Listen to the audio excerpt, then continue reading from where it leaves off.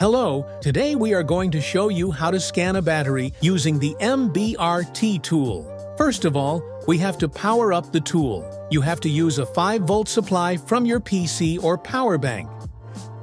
Connect the MBRT to the battery using a connector on the battery. The cable may not be included in the delivery set. You need to check with the seller. If you purchased MBRT earlier, the cable can be purchased separately from official sellers. The cable contains a special chip, so it is impossible to make it yourself. Now we can see that MBRT shows the Start menu screen.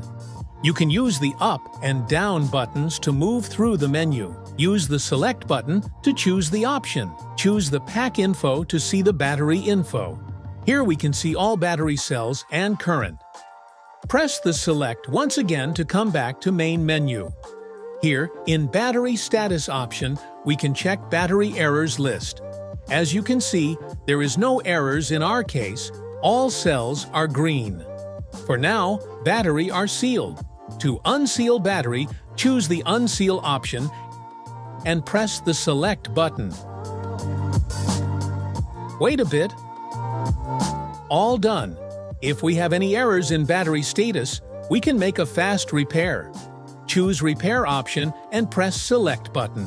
After that, we will see the battery info. After operations, you have to reset the battery. Go to Reset option and press Select button.